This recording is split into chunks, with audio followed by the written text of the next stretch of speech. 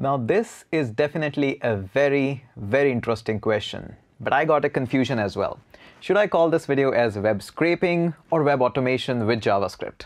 Hey there everyone, Hitesh here, back again with another video, and in this video I'm going to answer a question which is very interesting. And the question says that in order to do these web automation or web scraping, is Python only the language which is capable of doing it? And the answer is no, of course not. There are hundreds of other languages which are perfectly capable of doing a lot of web automation and web scraping as well. Of course, Java can do it, of course, JavaScript can do it, and of course, Python can do it, and a lot more others as well. In this video, I would like to introduce you with one such thing which is totally in JavaScript and which is going to help you to perform web automation as well as web scraping. Now, the reason why I am confused of naming this video as web automation or web scraping is because what we are doing is kind of web automation, but what we are performing and achieving at the end of this video is the web scraping. Regardless of that, in this video, I would like to give you a brief introduction about Puppeteer, which is a very powerful module in the Node.js, or simply calling it as JavaScript, and which will help you to achieve a lot of things in the web automation as well as in the web scraping. This video is a getting started guide for absolute beginner who have never touched any kind of web automation or Puppeteer, or as a matter of fact, web scraping as well. So this will give you a brief idea of how to do that and how to perform that. The only thing that is required is you should have Node.js installed on your system. I'm really not picky about the versions of Node.js that you should have. As long as you have Node.js installed, anything very close to the latest as of now, that's fine, and that's totally is required for this particular video. Now, rest of the talk about Puppeteer, however you want to say that, is going to be on the desktop itself. So let's go ahead and move on to my computer and let's learn a bit about Puppeteer, however that is. Get started and talk about the Puppeteer. Now, of course, the official thing to go about these is to go through their documentation and have some of the stuff. First, let's go on to their official website, which is puppeteer.dev. A nice name, and everything is actually mentioned here. Documentation is pretty thorough, pretty in-depth, and a whole bunch of things are there. In case you want to have a bit more of the things, you can definitely visit their GitHub repo as well. So it would be really amazing if we check out these documentation a bit and do some of these custom codes implementation as well side by side. So let's go ahead and open up our terminal, and we just need to create a directory. I'm going to call this as YouTube Fun. That's a nice name. I would like to fire this up in my code browser, if I can find where my code, not browser, code editor. There we go. This is my code editor. I'm going to close this one. And for some reasons, I'm not able to open this up from my terminal. That's why I'm doing this drag and drop stuff. So I'm going to just drag and drop this guy. And that's pretty much it. I'm going to just move it to the full extent. And there we go. And what I want to do here is open up the inbuilt terminal here, and I want to install npm. So I'm going to initialize the npm init. I'll pass on a -y so that it doesn't really ask me any question at all. And I want to install Puppeteer. So of course, the best way is to go to the website and say, how should I install it? And it's going to tell you right up here, npm install Puppeteer. So we're going to copy that, paste that up here. And there we go. It's doing all of its stuff in the background. I don't need to be bothered anything there. I'm going to go ahead and create a new file. I'm going to call this as index.js. Feel free to call it anything. It doesn't really matter much. Just make sure in the package.json, whatever you are saying, that file name is here, although it doesn't really matter in this case too, but it's a good practice. You should not avoid that. Okay. So this is all done, and one package is looking for fund. We should really donate them. And moving forward, if we look on to the website, official GitHub, or the documentation, this is the example which is absolutely same. Let's copy paste this one in my code editor, and then we're going to discuss this, how to run this and all those stuff. So there we go, looking absolutely beautiful here. So first and foremost, at the top, just like always we do, we are requiring the Puppeteer here, and then we are firing an async call here. Which is having a browser await. So it's basically launching our browser. Then we are having a page, which is opening up the browser and firing up a new page. And here we can simply go to an example.com and can have a screenshot of this web page. Now for the screenshot, I would like to go to wiki. So I'm going to go on to Wikipedia. and would like to search a very specific thing, which you should also do. So that is corona virus. You definitely should get more information on this. That's why I'm picking this up. So let's go ahead and copy this. And instead of opening up example.com, I would like to get up here, and then it just fires up the web page. It go to a simple web page and fires up a screenshot. That's awesome that we can take screenshot and call it as example. I want to call it as wiki.png, and then it just close the browser. First and foremost, let's run what's the default up here. So let's go ahead and clean the screen, and I simply want to say node index.js. Let's go ahead and do so. And it's not doing anything as of now, but now the script is closed. It didn't launch any browser or anything. I'll tell you the reason for that as well in a minute. Let's go to YouTube, and we can see that we have got wiki.png being launched up here. So it takes a screenshot. That's nice, but I'm not able to see any browser or anything happening.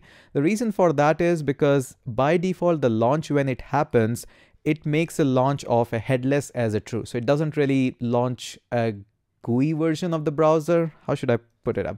But you can pass on an object here that says headless is going to be false. So that's a flag that you need to turn off. Save that. And now we can run this again. And now it just opens up the browser, but how can I bring this back onto my screen? It's just so fast.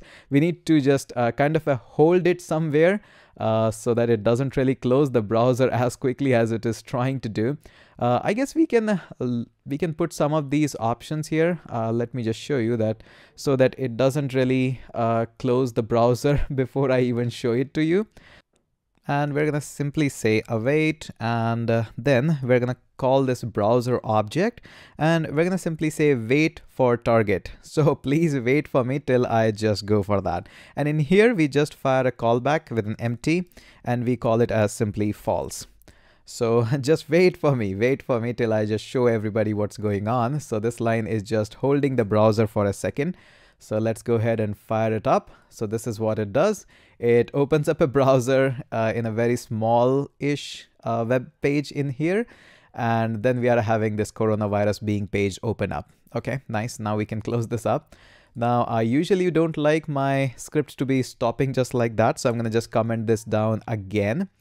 And now what we're going to do is move on to the documentation again. So let's go up here.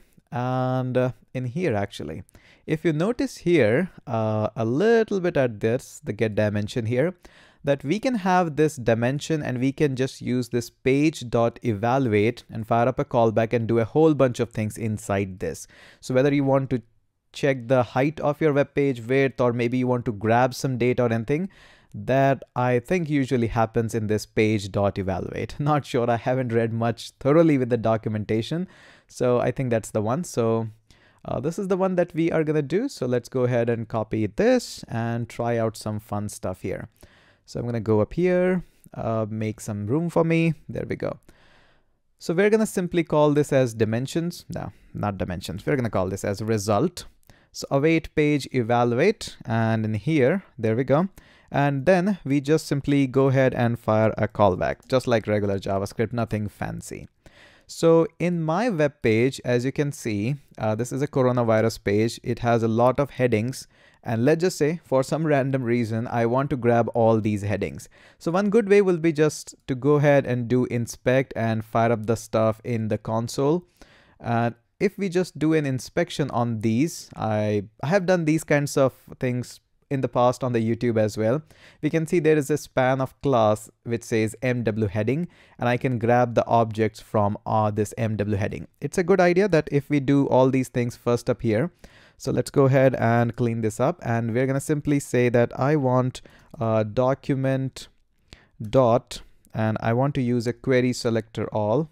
So query selector all, and I want to use a class. So I'm going to simply have a dot. There we go. Close this guy, close this. I know this is a very short, and this gives me a node list back, and I can in theory hold that in some variable. So let's call it as simply a. I know that's not a good variable. I'll do a better job while writing the actual code. So let's just call it as a as of now. Now A is holding a node list, and then we can create an array from this node list. So I'm going to call this as B. Very bad variable name. So I'm going to simply go ahead and use triple dots and an A. And now in theory, B is holding an array, which is holding all the node list. And the advantage of this is I can now loop through this array. I could have done a better job in the node list as well, but let's just say. So I can simply go ahead and simply say that B dot, and I can map through it. And in the map, I can say for all the headings, just go ahead and loop through every one of them. And I want to grab the inner HTML or inner text.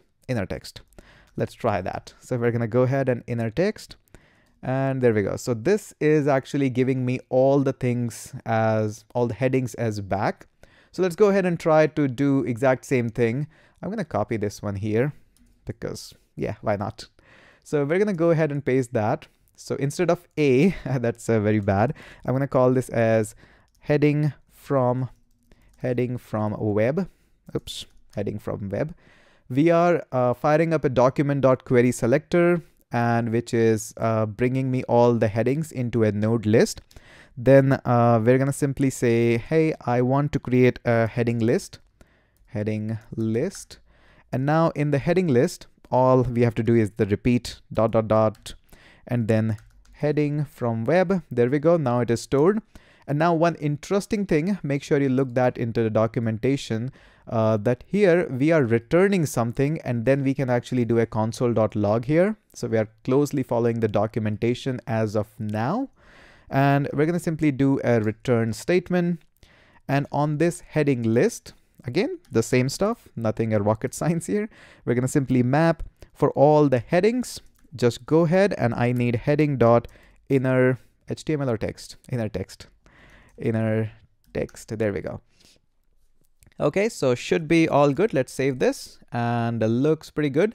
Apart from one thing, we forgot to do any console log of this result. So let's go ahead and do that. I'm going to simply fire a console log, and please give me a result. There we go. Looks decent so far.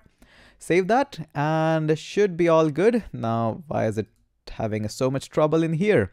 Let's go ahead and close this and clean the terminal and fire this one again. And my browser for a second actually opened up on my other screen, and we were able to grab this all nice and smooth. Now again, there are a couple of more options here, which I would highly recommend you to go ahead and take a look while reading the documentation in case you are further interested. The first one is how to hold the browser for some target. Maybe you want to perform some web automation where you need the web to stay there, and then you want to enter some text. So that's where it is going to be useful. Now, as of now, we are just firing the web page, but we are not waiting the web page to load properly. For that, we have some of these network lines that we can hold, or we can just set it off. And again, in the Puppeteer website, the documentation is phenomenal. And we can see we have got access to worker, page, even the keyboard, even the mouse clicks and stuff like that. So it's a very thoroughly written documentation. I don't think anybody should have any much of the problem if he knows how to even go through along with the documentation. So that is going to be the basics of it. So let me show you the code part one more time in case you are looking up on a web page trying to replicate that. So this is what we are having. And now again, one more important thing that I have to tell you. I hope you have enjoyed this fun video about Puppeteer. In case you want me to create more such video, let me know in the comment section, and I would love to see your comments about what next should I take up and what next technology should I introduce you in the very simplest manner that you have ever seen. Now don't forget to hit that subscribe button, and of course don't forget to join me up on Insta. I'll love to catch you up there as well. I'll surely catch you up in the next video. Life is a winding road, no telling where it goes.